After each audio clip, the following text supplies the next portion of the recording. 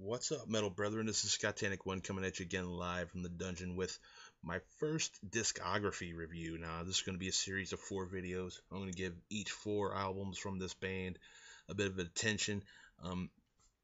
This being my first discography review, I decided to go ahead and do a band that doesn't have a lot of records out yet, just to kind of wet my beak a little bit here on doing a discography review.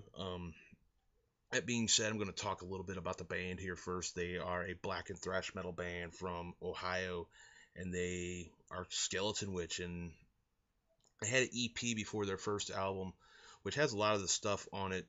The first album has a lot of the stuff from the EP on it, so I'm not really going to get into it, being the fact it's really hard for me to get my hands on a copy of the EP called That One with the Shadows. So we're going to go ahead and just get into their first album, and that is this one.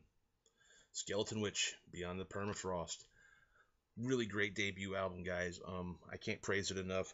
Go ahead and get into some really good tracks on here. Upon Wings of Black, the title track, Sacrifice to the Slaughtered God, Baptized in Flames, Vengeance is Mine.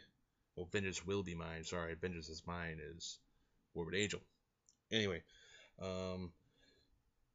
Limb from Limb, Remaining to the Defeated, Soul Crushing Black Sorcery.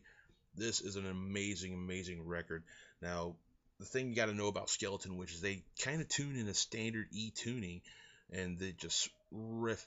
The riffs on all Skeletonwitch's albums are just insane. Their singer, Chance Garnett, his vocals are just kind of signature, really kind of screechy sounding vocals. I mean, some may not be some people's cup of tea, but me personally, I fucking love it. I think, this is probably one of the better bands of the later 2000s. Goatwhore being the other one. Really big into this band. Can't really praise them enough. I've never really got to see them live, so I don't know about their live show, but as far as on record, on their albums, they are fucking stellar. Gonna go ahead and rate Beyond the Permafrost, a stellar debut album.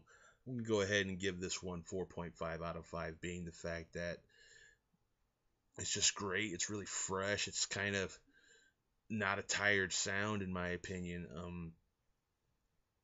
The only thing that stops it from getting a perfect score is I think, this band had a little bit better, more to offer, you know what I mean?